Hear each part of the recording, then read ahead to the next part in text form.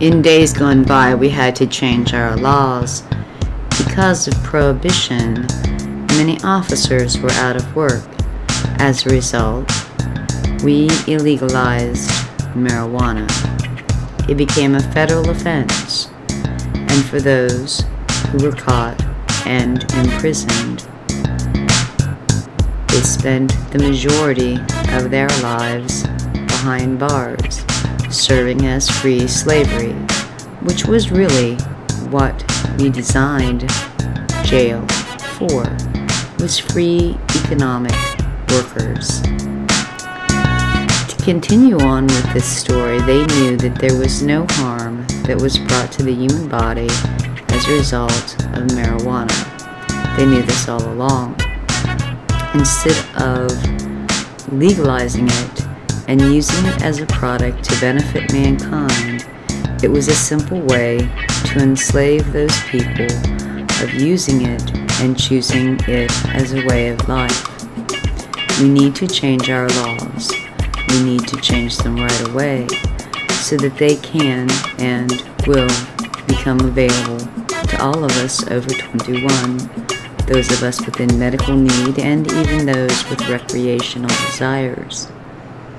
Because no one has truly overdosed ever on marijuana, it is become a substance by which criminal activity is brought about. It has mainlined our society into a mindset of the average person suffering from post-traumatic disorder, epilepsy, ADHD, and a wide variety of mental illnesses are no longer available to this substance that at one time did use it back in the 1930s. Now, of course, with some laws changing, it is still considered a federal offense, even though local laws and administrations may have changed their laws. This doesn't change the fact, though, that if you are or will go to a dispensary, you can and possibly will do jail time and become part of that prison system.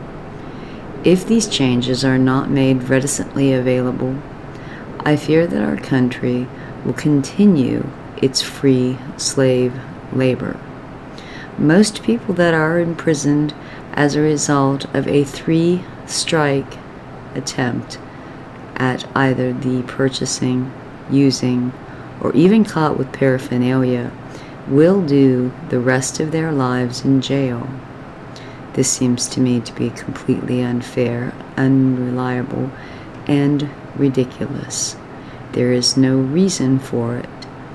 Once these laws are changed, and they should be changed, we will once again be a freer society by which we can make our own choices. More people are wrecked by cars due to alcohol than has ever died on an overdose of marijuana. It helps with cancer patients.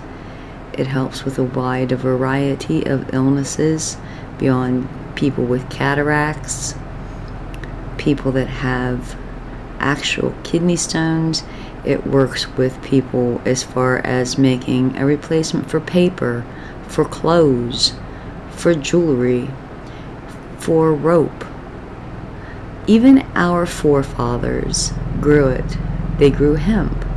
Do you really think that they grew it simply for the rope? Of course not. Let's not be ridiculous. But if these laws are not changed, if we do not unite as a society and actually bring forth change, true change within the laws, and not just within our country, but worldwide, it will continue to be a criminal activity by which people will use guns, force, and other means to justify violence against society.